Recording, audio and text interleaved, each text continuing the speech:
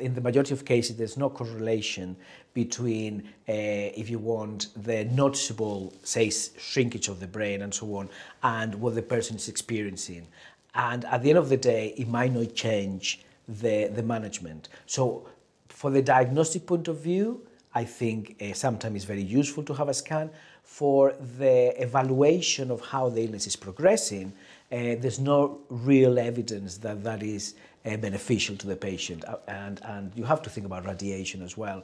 But I think a more thorough review of their functioning, how the memory is doing, how the behavior is doing, is much more important than scanning them again.